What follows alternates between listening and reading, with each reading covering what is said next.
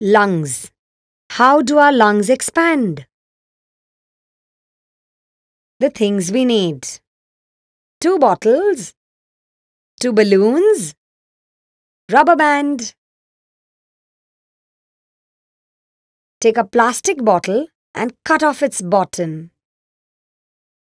Through the top of the bottle, insert a balloon and tie its mouth around the bottle's neck with a string so that the balloon is open.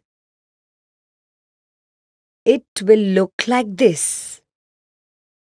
Air can go into the balloon from outside. Take another balloon and cut off its upper part that contains the mouth. Fasten it around the bottom of the bottle as in a drum. Now pull this lower balloon covering down. You will find the balloon inside the bottle expanding inside the bottle as if someone is blowing air into it. This is how our lungs expand when our diaphragm is drawn down. Yellow balloon is our lungs and red balloon is the diaphragm.